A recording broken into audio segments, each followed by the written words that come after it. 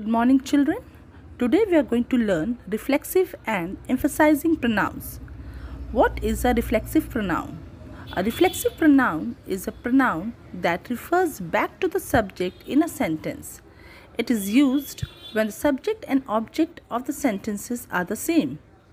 Reflexive pronouns are formed by adding self for singular or selves for plural to the personal pronouns like me, you, him, her, it, us, and them.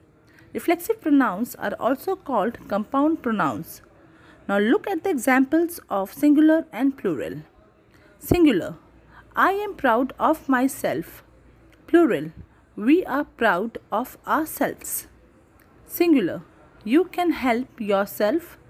Plural, you can help yourselves. Singular, he hurt himself, she hurt herself, the puppy hurt itself. Plural, they hurt themselves. Now look at the more examples. I walk to school by myself. You do homework by yourself. She exercises by herself. He is drawing by himself. We paint by ourselves. They dress themselves. You play by yourselves. Now, emphasizing or emphatic pronouns. When we use reflexive pronouns for emphasize, we call them emphasizing or emphatic pronouns. Examples of emphatic pronouns. Myself. I myself will try to solve this problem. Yourself. You yourself can write that article. Himself. He is teaching himself to play the piano. Herself. My aunt herself takes care of her kids. Ourselves. We ourselves had gone to a party.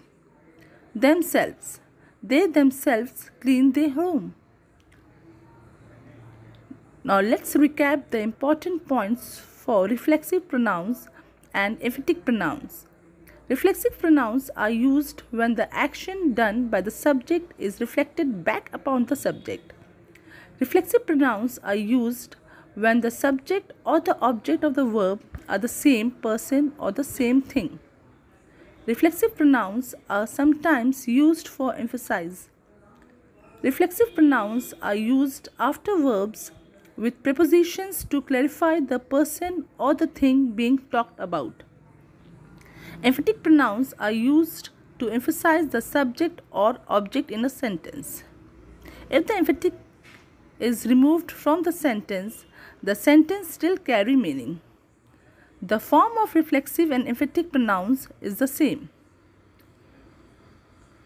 Please note, when in doubt whether a pronoun is emphatic or reflexive, remove the pronoun from the sentence. If it still makes sense, the pronoun is emphatic. If it does not, it is reflexive. I hope you have understood this chapter. Thank you.